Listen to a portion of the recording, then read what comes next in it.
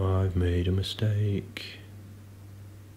Hey there everyone, today we are revisiting an older patch. We are looking at Arduino into Macs again through the serial port, but this time someone requested that instead of pushing a button we have sort of a live stream of data to play with, and that's exactly what I've got in front of me here. So you can see I've got my Arduino, and then I have so someone requested a bit more of an interactive patch. So I have the HC-SR04 ultrasonic sensor here. Okay, so now that we'll have a look at the patch, in Arduino it's very similar to what we had before. It just set up different for our sensor, but basically there is a point where it writes onto the serial port either a -1, so no value, or the distance that it's measuring off the sensor. And in our Macs patch, it starts off the exact same way that we're used to. So we have a metro banging our serial port. The serial port is then giving out its raw data, which is in ASCII. So every space and carriage return, we section off that information. So we're getting one chunk of data. ITOA turns it from ASCII into Macs code that we understand.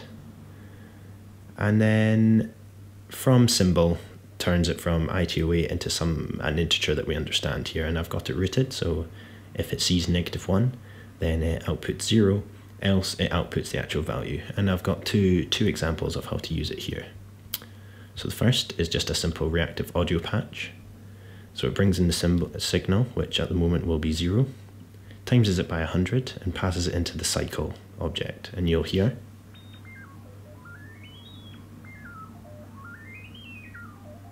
that as I move my hand, the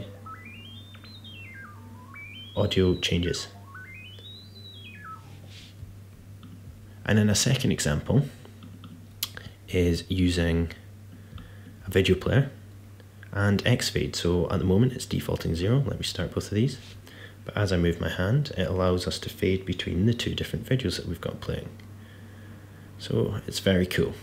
It's just something a bit different, using live banging data rather than a button press in Macs to do things. So I have the HC-SR04 ultrasonic sensor here, and we're going to wire it into our Arduino. So this is a 4-pin ultrasonic sensor that has the trigger and the echo wired into 2 different pins, and it doesn't need any additional resistors. They're all already soldered onto the back of the board. I bought this from sunfounder.co.uk.com. It's from Amazon. And I've got my Arduino Uno here, which is a Genuino, so please support Arduino directly. I'm going to plug my red into the 5V, my ground black here into the ground. So the red is VCC on the device, but it's just power. And then I am going to do blue, which is my echo, into pin 11, and my trigger into pin 12. Now, it doesn't actually matter which of the digital pins these go into, they just need to be in any, because we're going to hard code them into Arduino. Start a new Arduino. What we're going to simply do is, in our setup, we are going to do serial.begin. We're going to start our serial port, and then we're going to do pin mode, trig pin, output, pin mode, echo, pin, input. So we have our trigger pin sends out the information, or sends out the ultrasonic signal, and echo pin receives it, so when it bounces back off an object. That's why the ultrasonic sensors have two silver dishes on them. And finally, just for testing, I'm going to turn on the board LED just to make sure. LED pin output, board LED for testing. And now we need to declare them as variables. So we are going to do define echo pin 11 echo. I'm going to do hashtag define trig pin 12, and I'm going to do hashtag define LED pin. What is the LED on an Arduino Uno? It's 13. And then I'm going to do a couple more variables. So I'm going to have int maximum range. I'm going to set that to about 200. So that just, we're going to use this that if there is no hand detected or there's no object detected and the ultrasonic sensor is reporting a value over 200, it will give us a cancellation value. And the same int minimum range equals 0. So you can use these to customize set ranges, so if you only want objects within certain distances of the sensor. And I'm going to do long duration distance. So when you do two variables one after the other, it just declares them both as empty longs. Duration used to calculate distance. Okay, and now we are into the loop section. So first thing we're going to do is digital write trig pin low.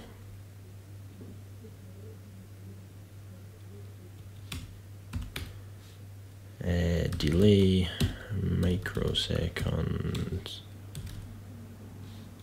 2. Digital write trig pin high. Delay microseconds 10.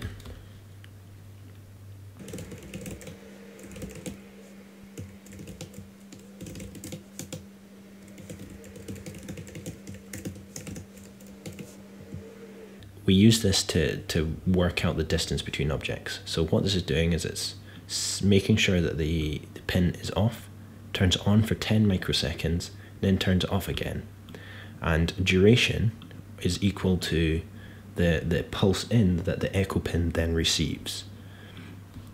And then from the numbers that this works out, we can work out the actual distance in centimeters based on the speed of sound. So calculate distance in centimeters based on the speed of sound. And to do that, all we need to do is distance equals duration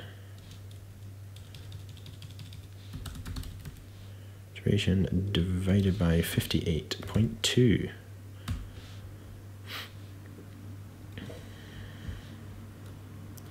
So now we have the distance, or the time it takes for a sound to blast out and come back in, and then we turn that into a distance in centimeters based on that time.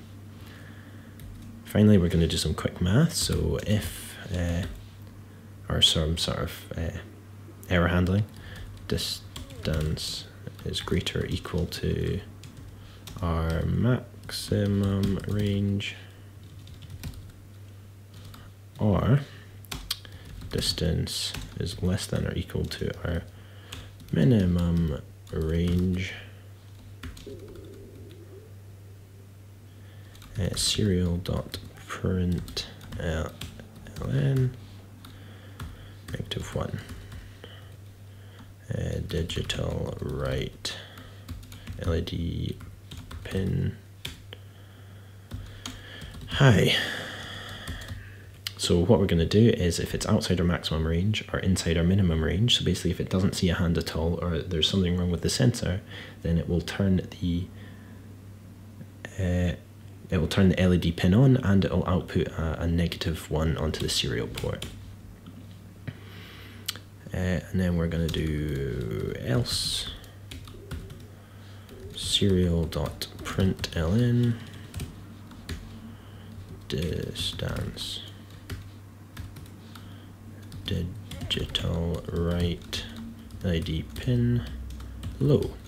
And if there is something detected within the maximum or minimum range, which is we've got 200, so that's 200 centimeters, which is a fair whack. But the ultrasonic sensors are really sensitive and they can do that. Then we will output our actual distance received and turn off the LED pin. And then finally we're going to add a delay of about 50 milliseconds here, just to make sure that we don't bombard the serial port too much. Save that, upload it, and go back and work out all your mistakes. I've made a mistake. Oh, these are commas, not colons, that's my fault. Upload again. So Max isn't running at the moment, so we can open the serial port. You'll see we have -1s appearing every 50 milliseconds. I put my hand in the way and boom, suddenly we have a centimeter reading of my hand from the sensor. Super duper. So now we close the serial port, push that to one side, and open Max. So I've got a blank one here. I'm going to trigger. I'm going to need a metro, any value you want. I like 100 milliseconds. And now I'm going to pass that into a serial. I know my board is already on port C, but if you don't, you can put in a print. Let me just make that full screen, so print. And you can see that my iPhone is connected on B and C is my board. I'm going to pass that into a integer just so we can see the values coming in. And fantastic, the fact that it's giving us 10 means that I know the serial port is reading, because 10 is the value of a space in ASCII. And now we need our cell 1310 going into our ZL group 1000. Remember, ZL group, when we pass in our cell, starts the group, then closes the group as it receives the carriage return, then the final space. So every sort of print ln on the serial port, every time we do a new line, it sends that packet of data. And then this value at the end here just has to be bigger than our metro and bigger than our delay in Arduino, because this is just to make sure that the group is open for long enough to get all the data. We convert our integers into max code. We farm symbol max code into numbers that humans understand. And if we read that, turn on my trigger, you'll see that we get the same values that we had coming out of Arduino. And now you can really use that to do whatever you want. I like to use the cycle object. It's always a good cycle object, it's always a nice one. And then we can just, all I'm going to do is copy the tutorial.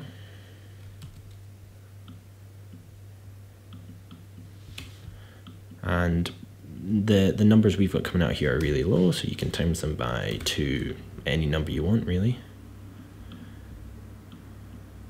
Plug that in, give it some volume. And as you move your hand, it makes beautiful, beautiful noises.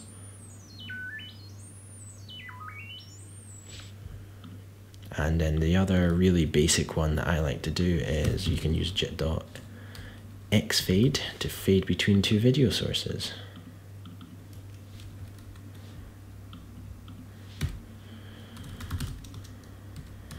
And it literally stands for crossfade. It uses a float value, if I can get it to make me one. There we go. And all you need to do is put in 2 movie files, or anything really. Read redball.mov.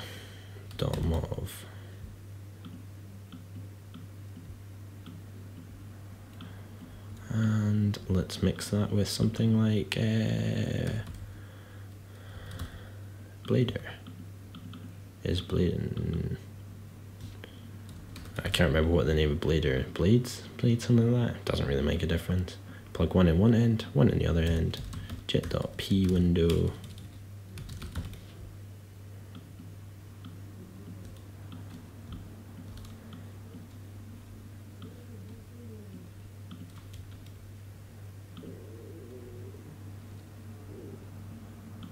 Read ball, red ball. Red ball and dozer. We're going to need to scale our number from 0, and we know the maximum we can have is 200, to 0 and 1. Plug that in, and you'll see that as I move my hand, our video starts to fade between each other. And that's just a very quick example of how to use our Arduino serial code to produce something a bit more fun, a bit more dynamic. Thank you very much.